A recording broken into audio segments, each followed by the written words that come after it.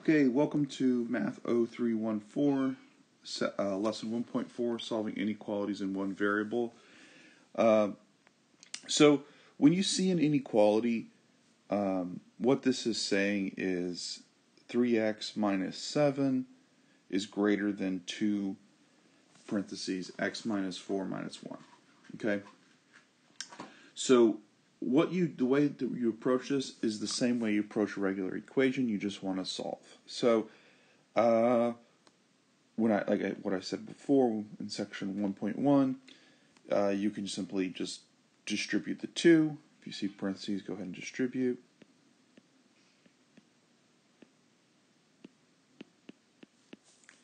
Okay, and then we want to combine like terms. On the left side, there's nothing to put together, but on the right side, we have negative 8 and minus 1, so I can put those together.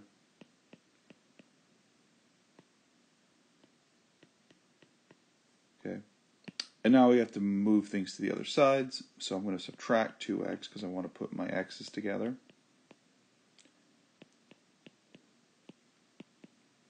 And then we'll put the numbers together, so I'll add 7 to both sides.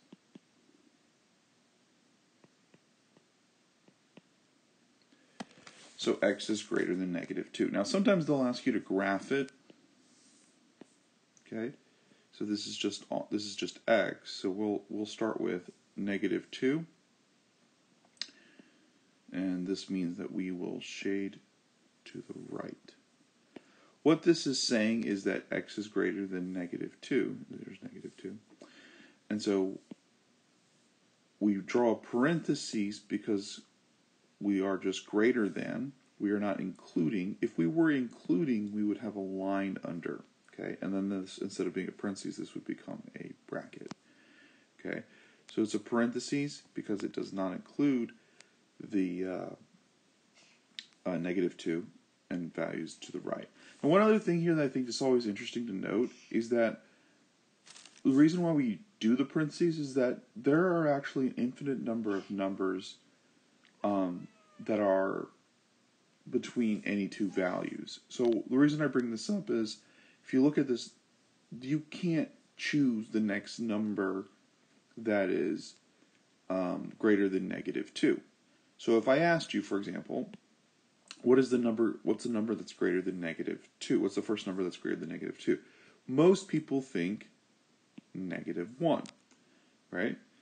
But that's not true because negative 1.5 is closer to negative 2 than negative 1. And if I say negative 1.5, then maybe you're thinking, well, hey, why don't I just use negative 1.9? But then I could argue, well, negative 1.99. And then you could argue, well, what about negative 9.999? And you see, I could add I could just keep adding 9s, right? So what that is really telling you is that between any two values, there are an infinite number of numbers, and I can just play this game and just keep adding 9s forever and ever. Now, one other thing I want to note here is that I cannot say that it's 9999 repeating, because 999 repeating, negative 1.999 repeating is actually negative 2. So that's a little bit more than beyond this course, but I think it's important to note that that's why we use the parentheses, because we can't really say what's the next number next to negative 2, right? Okay.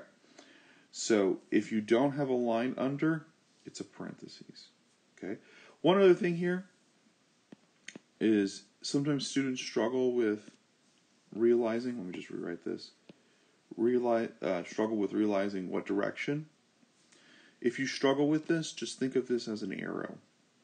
Okay, if x is on the left side, x must be on the left side, you can think of this as an arrow, and it shades. And what direction is it shading? It's shading to the right. The arrow is pointing to the right. Okay, let's jump on to the next one. Okay, so more of the same, we're going to distribute. Okay, so we get 8x minus 4, 7x plus 1. And I apologize, I should have told you to pause the video and try it on your own. I'm going to assume that you're doing that for each of these. But you distribute, so if you didn't pause the video, pause now and try to solve the rest of it on your own.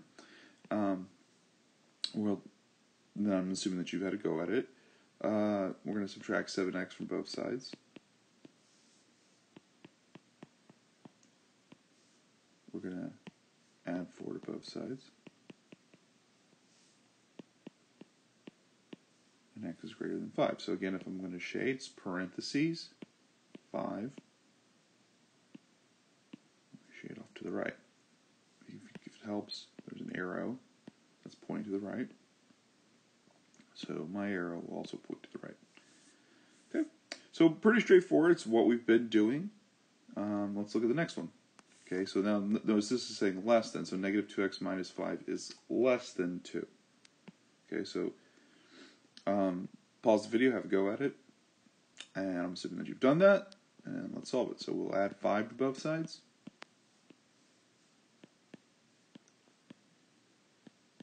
Now here's something very interesting. This is the first part that is a little different than an equation.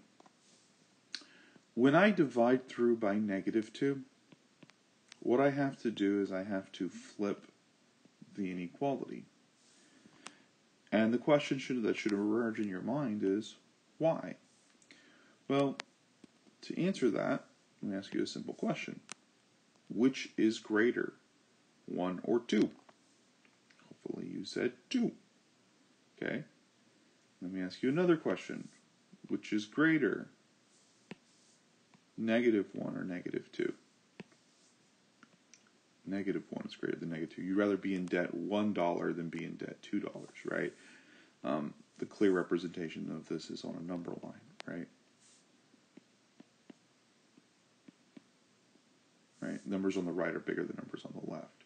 So whenever we negate a number, we have to flip the inequality to represent which is bigger. And hence, that's why I had to flip the inequality.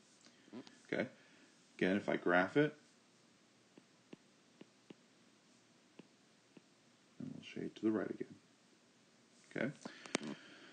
One thing I do want to note is that on your homework, it wants you to be very precise with where you put negative 7 over 2. So the easy way of realizing what negative 7 over 2 is if you drop 7 back 1, you have negative 6 over 2. So it's 3. So this would be, if this was negative 7 over 2, this would be negative 3.5. Okay? So if this is negative 3.5, this is between negative 3 and negative 4. And so when you graph it, you need to make sure that you're pretty much in the middle. Okay? You can't just put any point in between negative 3 and negative 4. So take note of that when you're working through the homework. Let's go on to the next one. So if you haven't done so already, pause the video, try it on your own. Assuming you had to go at it. So what do we do here? Well, treat it like a regular equation. I'm going to add 12, combine like terms. Give me 32. And then I'm going to divide by negative 4, just like in the previous question. Because I'm dividing through by a negative, I have to flip the inequality. Note here that now I have x is less than negative 8. So we haven't drawn this yet, but this will be done with a bracket. And now it's going to the left, because if I drew an arrow, it would be pointing to the left, but x is less than negative 8. Okay. The way I always kind of think about it is if it has a line, then the shape I'm creating is done with lines. Okay.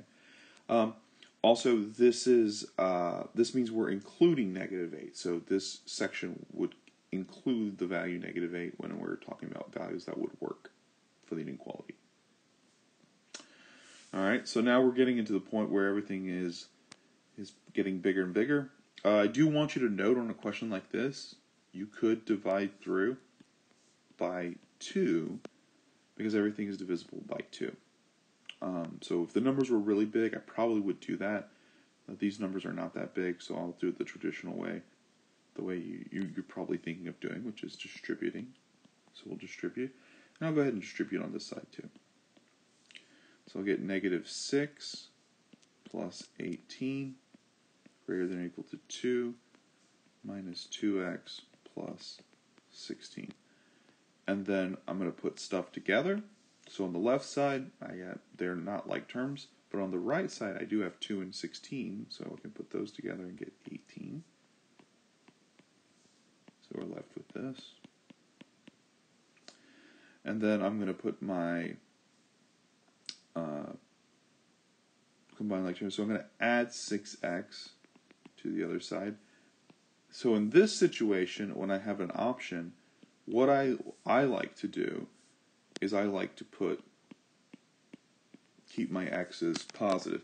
And everyone's coming from a different background. Some people always like to have x on the left side. I try to keep things positive. Sorry about that. And so I'm going to subtract 18. This is also very interesting because I get 0 is greater than or equal to 4x. Finish it off. Divide by 4.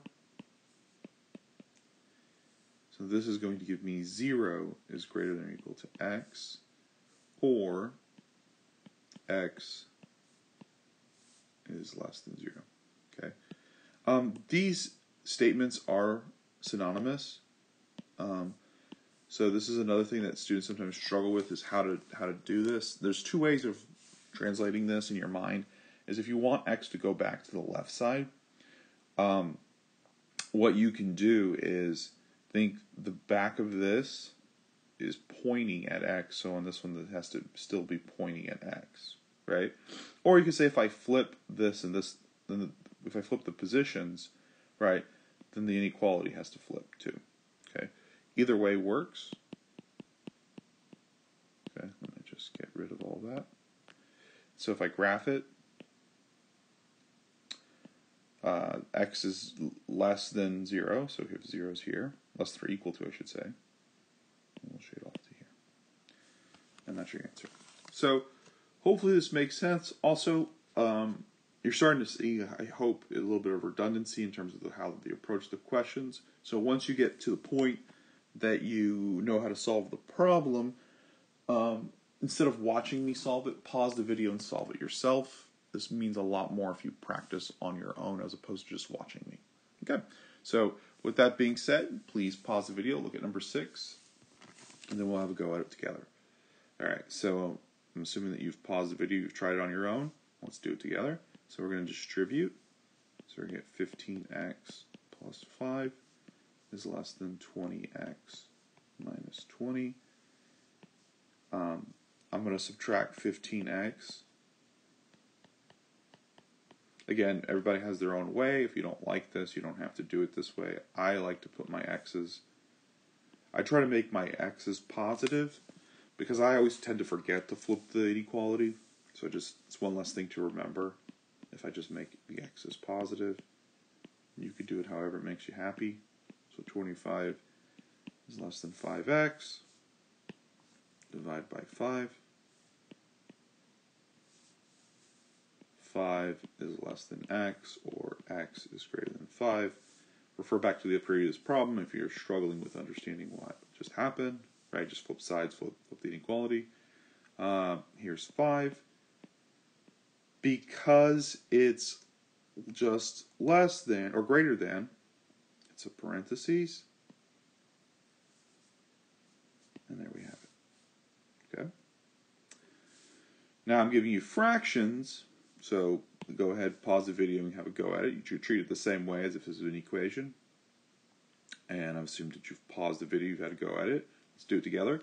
So I'm just going to multiply through by -3. So when I distribute -3, notice -3 has to go in front of both of these as well. Okay. So this is going to leave me with this -3 and this -3 are going to cancel out. So I'm going to be left with -5x plus 2. Did I multiply by a negative? Yes. So I have to flip the inequality. This becomes a -3x plus -3 times 2. Okay. Clean it up. So -5x plus 2 less than -3x minus 6. -3 times 2 is -6. Combine like terms. I'm going to add 5x to both sides. 2 is less than 2x minus 6. And then I'm going to add 6 to the other side. 8 is less than 2x. And to finish it off, I have spaces. I'm going to divide by 2. So 4 is less than x, or x is greater than 4. So when I graph this, here's 4. Parentheses, because it's just greater than. Push it off to the right. Alright, more of the same. Pause the video, have a go at it, and we'll talk about it in a sec. Okay, so I've assumed that you've paused the video, you try to solve this one, and it's the same thing. I'm going to distribute a -3 again. I don't have a -3. Yeah, the other one's -3 as well. Huh. So multiply through by -3. So we get x plus 1. I have to again flip the inequality, less than or equal to. Now, -3 times -x is going to be positive 3x. And -3 times 1 is -3. Okay. Notice here, I just jumped straight into doing the process. And you can do that if you want to, but if it helps you to rewrite it as -3 times the quantity x plus 1 over -3,